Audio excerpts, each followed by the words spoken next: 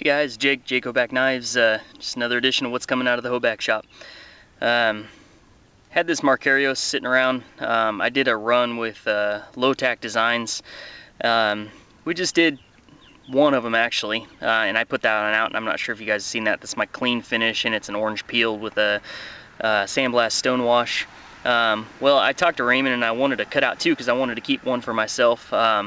So I popped this into a batch that I'm doing. I got an A10 and a couple of A8s that I'm working on, so I threw this in there while I was working on them. I just got it done, and I decided that I'm gonna sell it just so that we can do a larger run with Ghost on the boards, Raymond. So Lhotak Designs, sorry, there's a bunch of names there.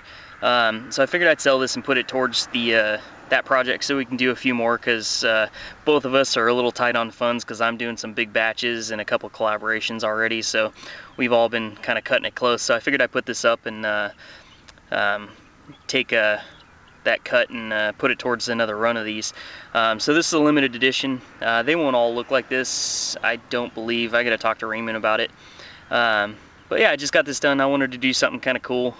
It's not very often that I do a real clean, kind of nice looking finish. I usually do more of an industrial type look. And this is the first time I've ever actually used orange on a folder.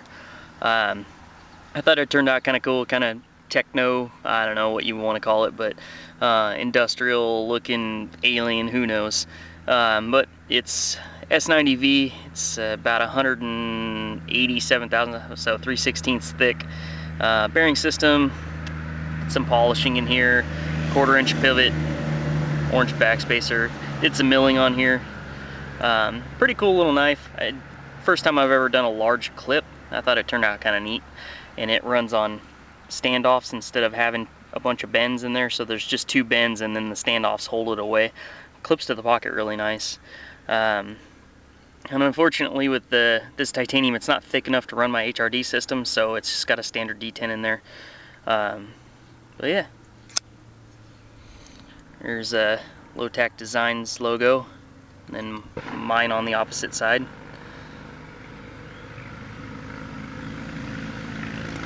You can see inside the milling when you open it, 2 of 2. This is the second prototype. So it's all sandblashed. There's no stone wash on these ones. I just was shooting for real clean.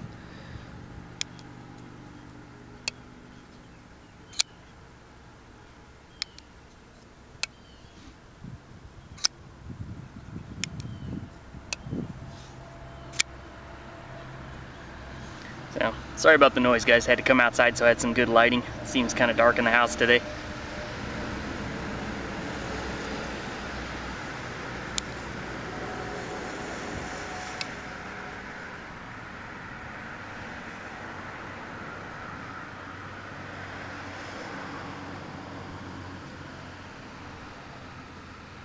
You'll probably be seeing some more work from me and Raymond. We're gonna be doing, I think we're doing some more folders, a couple of axes, and some fixed blades and stuff like that. So we're putting some stuff together, boys, so keep a lookout.